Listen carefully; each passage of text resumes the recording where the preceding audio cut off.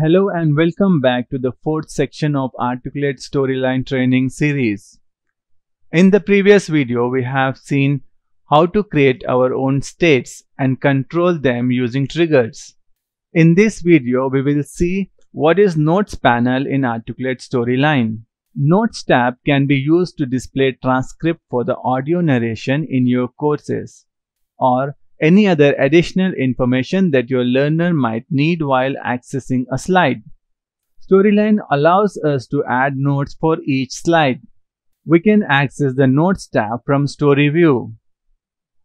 In order to open the Notes panel, you can select this Notes tab. If the Notes panel is not visible, then you can click this little arrow on the bottom to expand this section. Then select Notes tab. Now, this area is where you can add all your content. Any content you add here will be visible in the published output inside the Notes area. We can change the position of this Notes tab using player settings, which we will discuss later in the course. In the next video, we will see how to format our content and even change the background color of this Notes panel.